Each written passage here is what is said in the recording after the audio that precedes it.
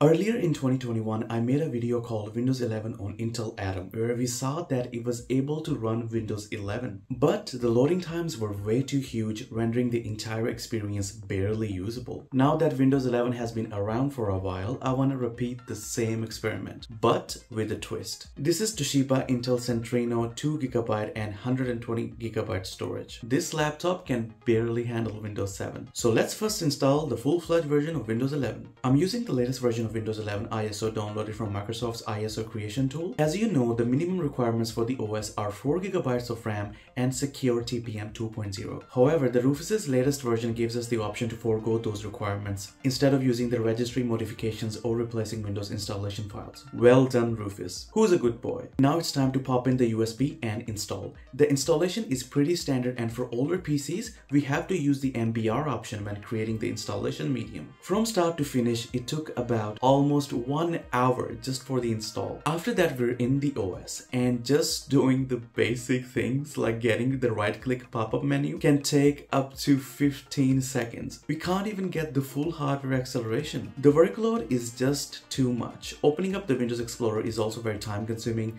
However, once you give it like 10 minutes, it can load all the files, and then it does feel a little better, but I wouldn't call it useful. Something interesting that I've noticed, Intel Atom that was in Surface 3, our experimental device last time, did seem a lot better at the OS, which makes sense since that device was literally 6 years ahead of this one. After installing the drivers, the experience improved a little, and I'm talking about the standby experience, because the moment you have like 2 or more applications running, it's game over. The utilization of the components in the task manager were also near 100%. Time for the verdict. I wouldn't recommend Windows 11 official build on low to mid-end PCs. The loading times are just way too huge to make it usable. The reason for the slowdowns is obviously the hardware, but Windows 11 is a telemetry focused operating system. There are just way too many services running, and as you can tell, do we need all of those services running at the same time, especially if my use case was light or maybe even